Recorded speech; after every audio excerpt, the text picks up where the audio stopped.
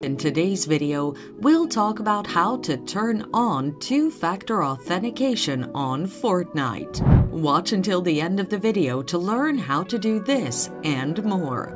Enabling two-factor authentication on Fortnite is always a good idea, especially for security purposes. It also makes sending gifts, getting free emotes, and participating in exclusive Fortnite events like the Fortnite World Cup possible. Here's how to turn it on with Epic Games, which owns Fortnite.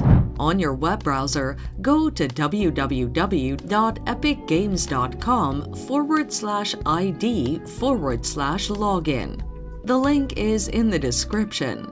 Log into your account using your details. On the Epic Games homepage, go to the top right side of the screen and tap on your username.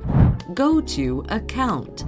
From the menu options on the left-hand side, select Password and Security. Scroll to the two-factor authentication section and press the Setup button by your preferred two-factor authentication method. Depending on which one you choose, you'll receive an email, SMS, or an app code to input and confirm two-factor authentication. So there you have it. Using these steps, you can easily enable two-factor authentication on your Fortnite account. Thanks for watching. Till next time.